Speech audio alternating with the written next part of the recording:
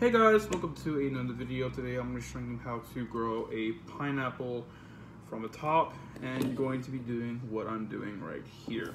So basically I have a top of a pineapple right here, and this is alive. This isn't just some leaf that was growing on here. This is actually another clone of the plant. So there's two ways you grow a pineapple. One, you can do it from seed, although that would take a lot more longer because it takes around 100 days for it to become maybe around 2 inches or 1 inch tall. But this right here is a pup, or just a clone. I'm gonna call it a little beaver because that's what I want to do. I'm gonna rip this tag off right here. So to grow a pineapple, you're going to go ahead and buy one. The reason for this is because they're starting to take things off. They're taking these off the pineapple, making it so people can't grow it, and they end up charging extra money for you with the head on top, because they obviously know how easy it is for you to grow it. So I'm going to show you that right now. So let's get into it. Okay, so obviously we have a different head here, and one that's been fully taken off and put in the glass with water. So I'm going to show you how to take this off properly and place it in a clear glass so that we can see the roots coming down. Unless you want a normal cup, that's fine, but you want to make sure that this does not fall in there.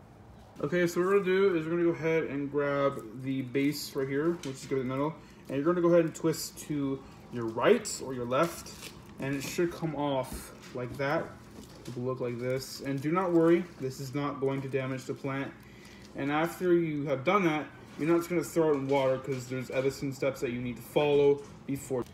Okay, so after you have the top down, what you're going to do is you're going to peel these off for certain reasons, because we're going to go ahead and try to expose the area where it's going to root, and I'll show you guys once I'm done with that. Okay, so after you peel it, you should see these weird looking root things. These are completely normal. These are actually going to be the roots that are going to come down, and as you see, I peeled off at least 4 layers. So you count each of these as 1, 2, 3, 4, and you're going to leave a good amount of space. So after you're done with that, you go ahead and grab a clear glass of water in it, and you're going to pluck this in there, and you're going to leave it for a couple weeks until you see roots come down about maybe 2 to 3 inches. You can plant it once you see roots, but probably give it a while so they get long enough, just in case.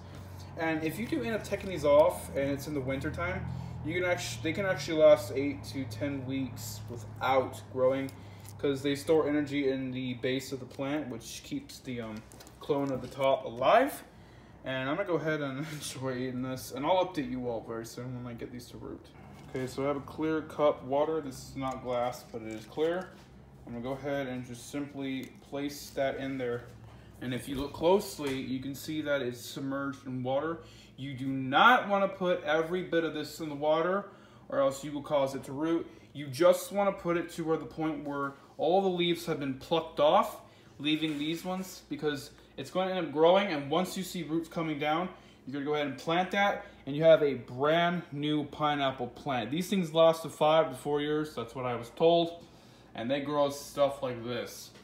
Top of that, they don't need much fertilizer. Just put in the soil, and I probably want fertilizer each year. That's basically all they need. They're basically self-fertile, and they don't like winter time. So you can also grow these in pots. Pots can be product size, maybe this width, this height, maybe a little wider, because they can actually grow. If you live in a harsh, warm winter, you can just take the plant and put it in the soil. It doesn't have a long root range, so that means it can basically grow maybe in a 20-inch long pot with a 15-inch wide circle.